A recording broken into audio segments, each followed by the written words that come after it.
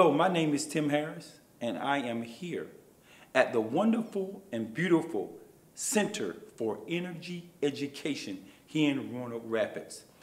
I am the safety officer here. I teach OSHA outreach training for the center for their safety needs, and I'm here to talk to you about safety on the solar farm. But let's first look at the different hazards that is associated with being on a solar farm. Solar construction is just what it is. It's a construction project. There will be hazards.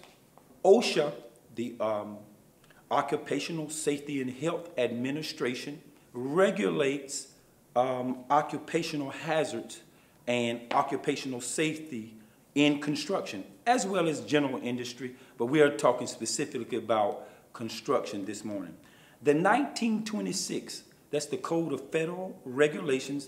The 1926 pretty much is the standard for how construction companies shall maintain their safety policy within the United States.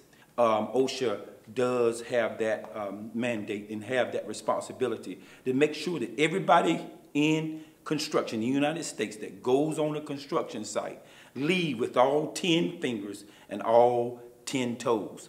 And that's one of the things that I am a safety professional am adamant about. I'm adamant about people learning how to be safe on the job site.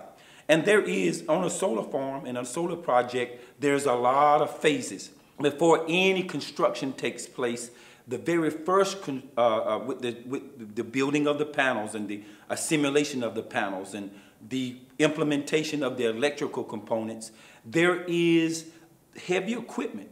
That heavy equipment first comes in and it starts clearing out land and it starts moving earth, and the big earth moving equipments are very dangerous.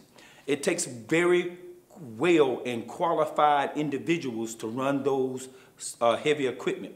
And we must understand that not everybody is coming into the industry with the same amount of skills levels, same amount of qualifications. Some people just been in construction for a year.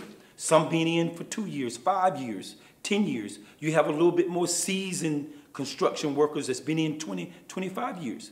And each level of qualification and skills, there comes just a little bit tad of human error, no matter what level of expertise or qualifications that you have.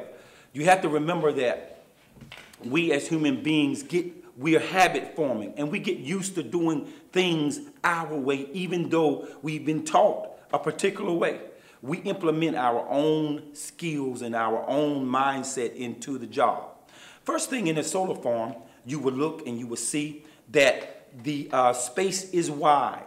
The space is very wide, and it must be very wide. A lot of area, a surface area dealing with in the solar farm. There must be heavy equipment bringing in all of the materials that is needed to construct that solar farm. You have the panels, you have the truss, you have, big metal parts that's moving around along with the trucks.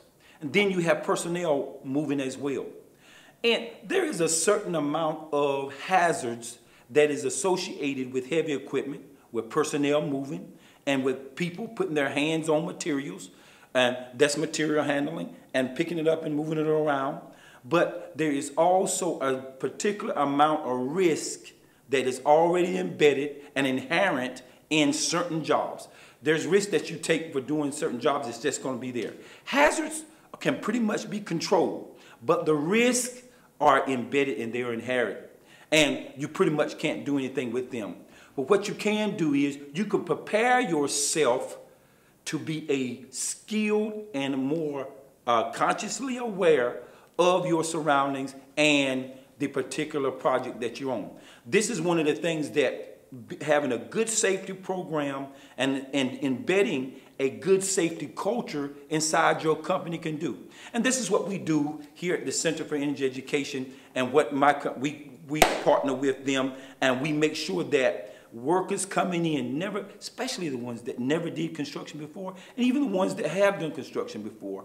OSHA has two construction awareness courses, and that's what they are, they're awareness courses.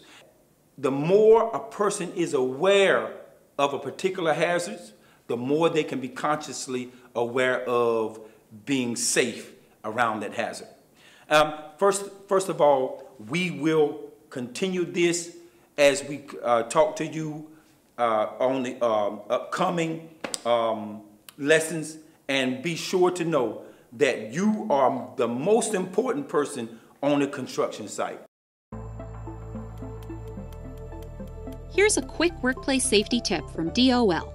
Reducing the spread of COVID-19 is a community effort, and hand washing is an important part. Your employees will be safer if customers and visitors have access to hand washing stations too. Soap and running water are best, but if you don't have them, provide hand sanitizer with at least 60% alcohol. Find more tips like these from OSHA on preparing your workplace for COVID-19 at osha.gov.